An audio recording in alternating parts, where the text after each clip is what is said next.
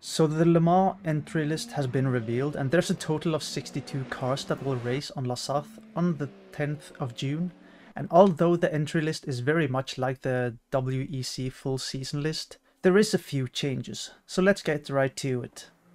Cadillac, who only entered one car into the full season, will enter another car into the Le Mans race. This was of course expected as they had announced their plans earlier, but there will also be a third Cadillac run by Action Express Racing, which is cool. So yeah, 3 Cadillacs will be racing at Le Mans. Floyd Van Wall Racing Team has entered just one car, same as their WEC entry. They had intentions of racing 2 at Le Mans, but I guess they were not able to enter a second car for whatever reason. Next we have Porsche, and there will be 3 factory Porsche 963 entered. This was also expected, as Porsche had announced that they would run an additional car at Le Mans. And we also have Jota running a Porsche 963 as well, so there will be a total of 4 Porsches running at Le Mans. Then of course we have the 2 Toyotas, which recently had some serious upgrades for their GR010 car. But yeah, these have both been registered for the full WEC season, so no surprise that they will both be running the Le Mans.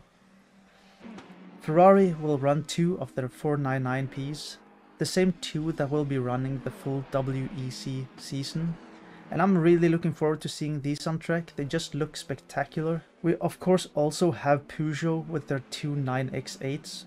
Again, these are both registered for the full WEC season, so this was expected as well. But it will be interesting to see how the wingless car does around La Sarthe.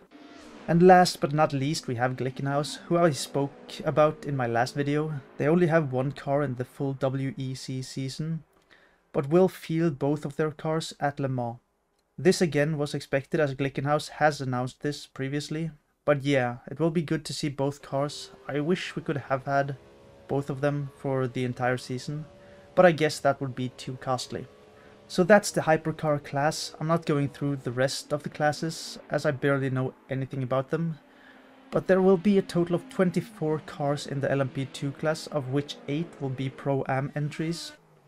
And in the last Le Mans for the GTE cars, there will be a total of 21 cars. 8 Porsches, 7 Ferraris, 5 Aston Martins and 1 Corvette will make up the GTE grid. And that makes 61 cars, which means 1 is missing, and that's because the last car marks the return of Garage 56. And if you're not familiar with Garage 56, it's an entry that is all about innovation and does not follow the normal regulation of the WEC. And this year it will be a Chevrolet Camaro ZL1, which is a modified version of the next-gen NASCAR that competed in the 2022 Cup Series. What's innovative about the car? I have no idea, but yeah, it's good to see Garage 56 back. And there we have it, 62 cars on the grid for Le Mans. Most of them expected, as most teams had announced their intentions to field extra cars for Le Mans back when the WEC entry list was revealed.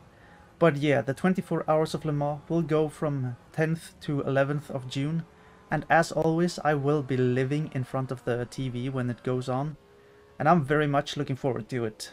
But what are your thoughts on the entry list? Let me know in the comments, and if you liked this video, please click the like button. If you didn't, then feel free to dislike it. And if you want to see more of my content, then please consider subscribing to the channel. Thank you so much for watching, and goodbye.